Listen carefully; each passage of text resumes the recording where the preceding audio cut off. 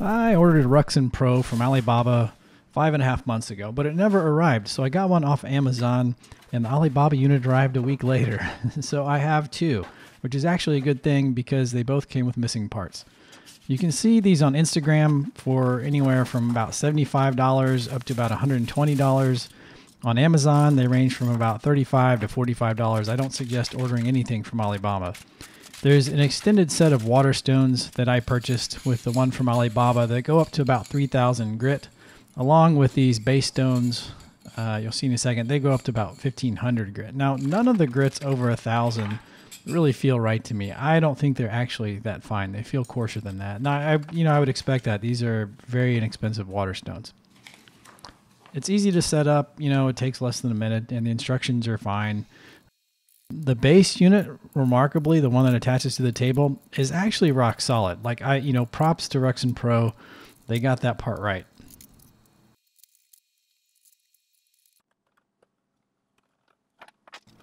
Now, as you can see, some of these parts are plastic. And where plastic meets metal, I don't know about these parts, y'all. It's cheap plastic.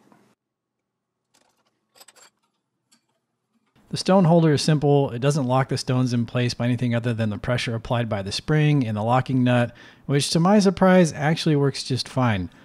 The supplied stones are water stones, so of course we're going to have to soak them for about 5 minutes. That's no problem. That's pretty normal for water stones. Now the clamp is not really the easiest thing to deal with, but it is effective. I was missing this bolt in one unit and this other screw in the other unit. The clamp jaw is open wide enough to accommodate a 3/8 inch spine, guys, so that's pretty good. The span of the sharpener, I think it'll sharpen blades up to around 14 inches, maybe longer. It's very versatile, in other words. It will accept just about any knife. I don't think the missing bolt in the middle actually affects anything, to be honest, and it's probably not needed as the two outside clamping bolts do the trick just fine. So if you don't, if you only want to tighten down 2 instead of 3, You can find your angle by zeroing an angle finder on the blade or clamp and then just measuring the sharpening arm angle. Or the manufacturer says the clamp is set to 15 degrees from the table, so you can just measure the sharpening arm angle without calibration and add that to the number 15 to get your sharpening angle, something like this.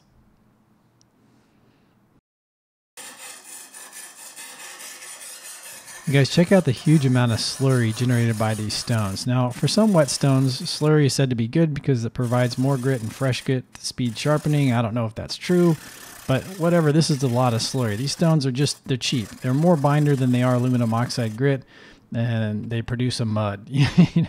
On soft stainless or carbon steel, these stones will cut fine, I'm sure, but on modern stainless that's hardened well, it's going to be arduous to sharpen anything.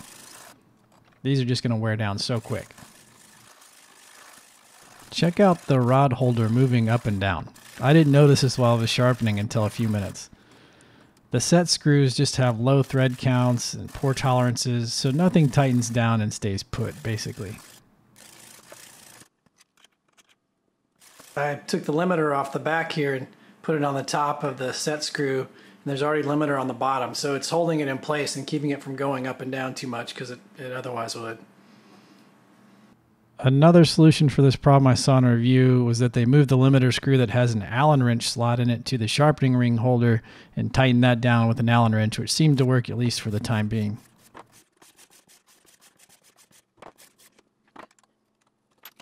I mean, I already wiped it down a couple times before now, So here is a tapered tang, and this is something you need to look out for on cheaper sharpening systems, is will it accommodate a tapered tang? Can you lock down one width of a spine and then lock down something narrower an inch or two away? And this clamp does. It works just fine.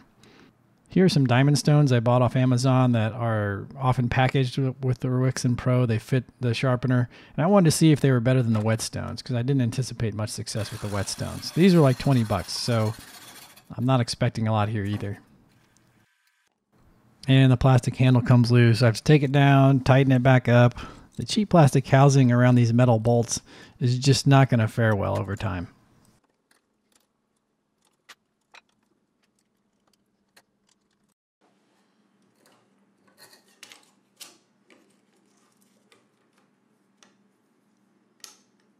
By the way, this is an important point. Edge Pro stones will fit this sharpener. My TS Prof stones fit this sharpener. So that's going to be sort of important when we talk later.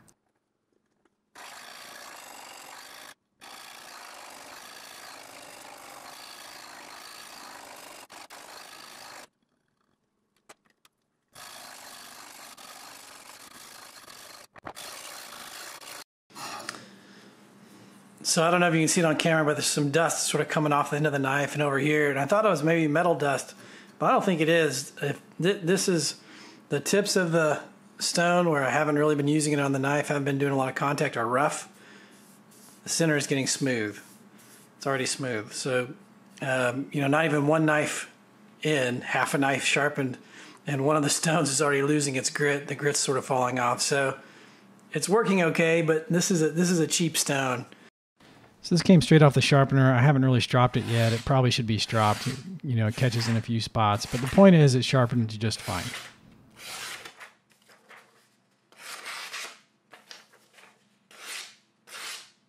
So missing parts, cheap plastic, cheap plastic, cheap plastic, cheap plastic, cheap plastic. Or might as well be cheap plastic. So you can buy for $10 on Amazon a metal ring and clamp for the sharpening rod, which is probably a good investment. And you can get decent diamond stones for about $50 as well. Polishing stones can be added on top of that.